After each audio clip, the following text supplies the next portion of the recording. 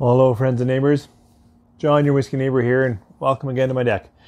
It's a midweek video, so a little unusual for me, especially with all the work that's going on right now. But actually, I wanted to reach out and talk to you a little bit about why I'm wearing a hat. I'll do that at the end of the show. It's Hats On for Mental Health Day here in Canada anyways. And we'll get to that at the end of the show. But it's a whiskey channel, so I thought I'd talk to you about an American Single Malt. I got it on a ridiculous sale, and I'm so glad I did. This is Stranahan's. It's from Denver, Colorado, and it is American Single Malt. So I'll tell you, this is just their entrance level release. We'll tell you about it, what we get out of the whiskey when we come back.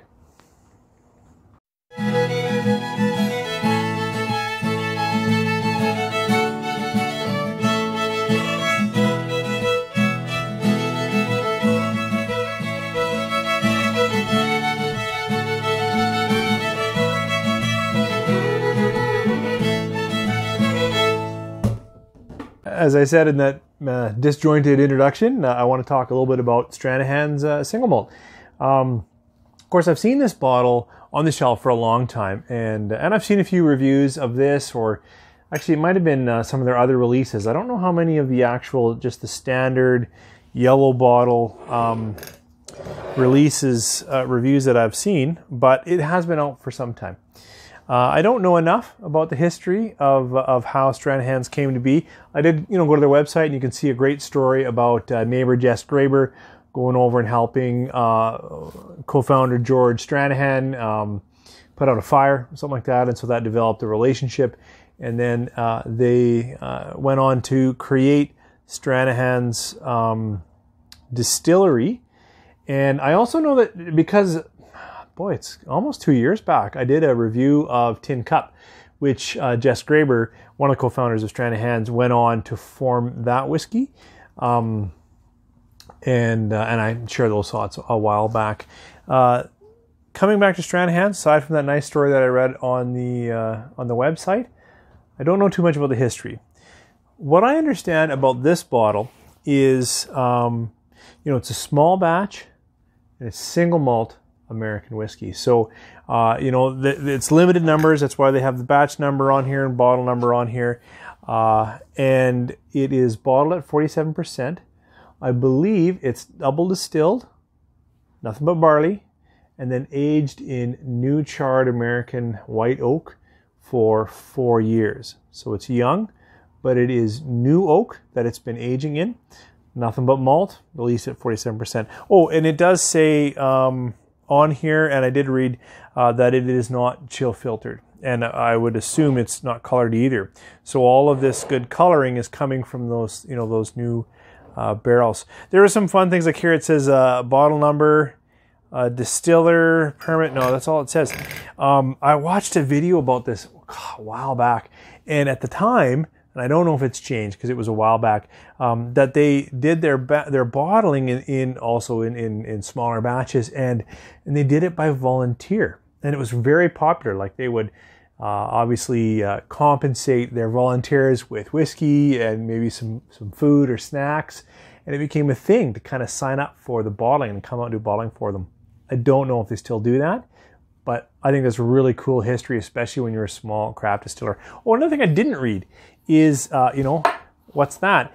I only imagine, and it would be going back to my Tin Cup review, that it's a nod to, because it's coming out of Colorado, that miners used to have a tin cup that they might enjoy some whiskey at the end of the day, or perhaps on break, I'm not sure, but the point was they used to keep a tin cup that they'd pour their whiskey into. I'm imagining that's this, but I actually don't know. So if anybody knows a bit about why there's a nice tin cup on a tall Stranahan's bottle, let me know.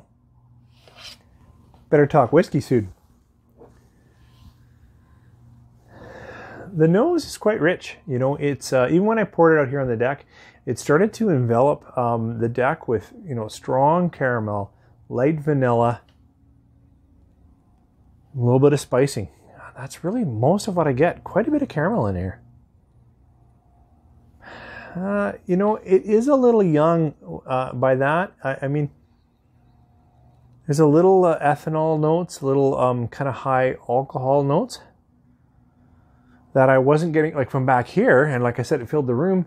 I was getting lots of caramels. Now, a little bit of fruiting, a little bit of apple.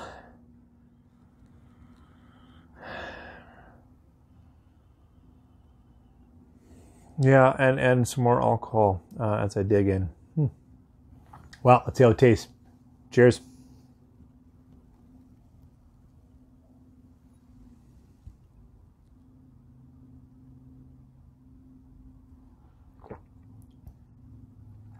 Quite a bit of flavor.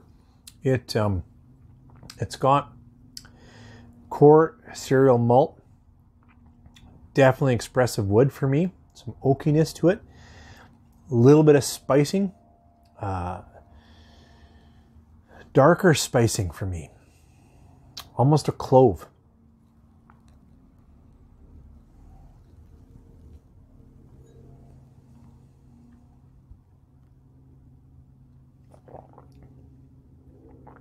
More caramels, a little bit of apple skin, clove, tiny bit of cinnamon.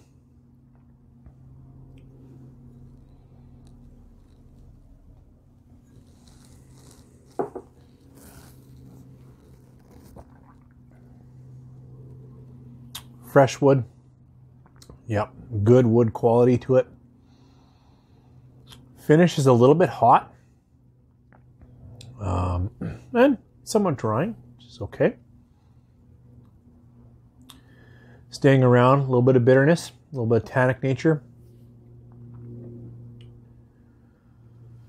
The palate, and I have to say I kind of rushed after work to try to get the video, and this is the first whiskey of the day, and so, and you can see I'm not far into the bottle. So it's right in the between that tasting and an actual review, because it's been open for a little bit,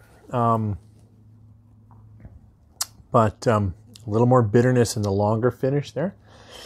Yeah, yeah, surprising because actually when I first did a few pours over a couple of days, when I opened it up, I was enamored. It's not quite the right word, but very intrigued, very interested.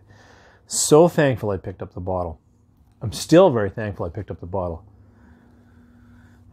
This is good young single malt. And I would say to all of the Canadian craft distillers out there that are putting out 3, maybe 4-year-old single malt, it's quite popular in a lot of craft distillers. Take a note from these guys in that look to look some fresh oak, some new charred American oak. I hate new charred Canadian oak, would be fantastic. The point being, the wood notes really add a dimension to this and really up the flavors. Plus, unchill filtered, 47%. I'm saying some good notes because I do still like those flavors. Sitting down here right now though, it's a bit of a bruiser. And I don't remember that in my notes. I remember it being, this is quite, not easy drinking, but enveloping, coating, enjoyable, relaxing, a good sipper. And maybe it'll come that way.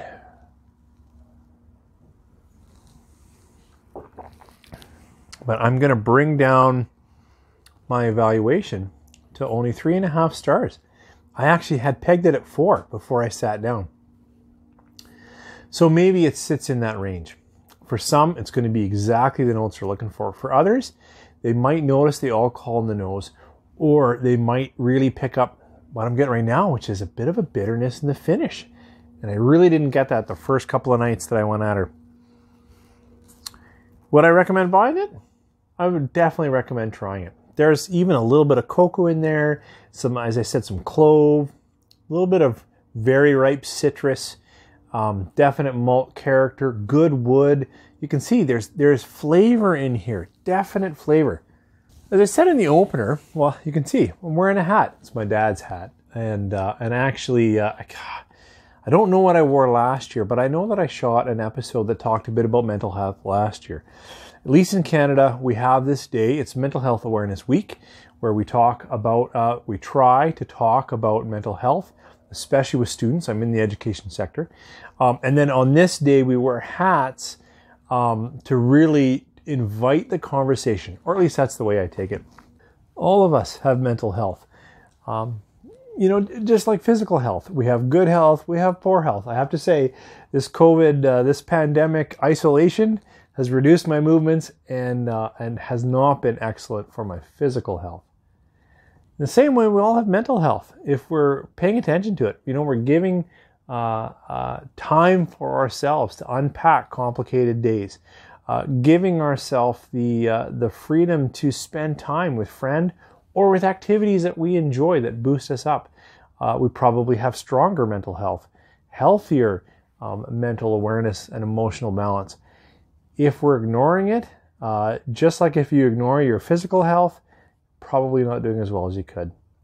I encourage you, reach out to your local health authorities if you're struggling.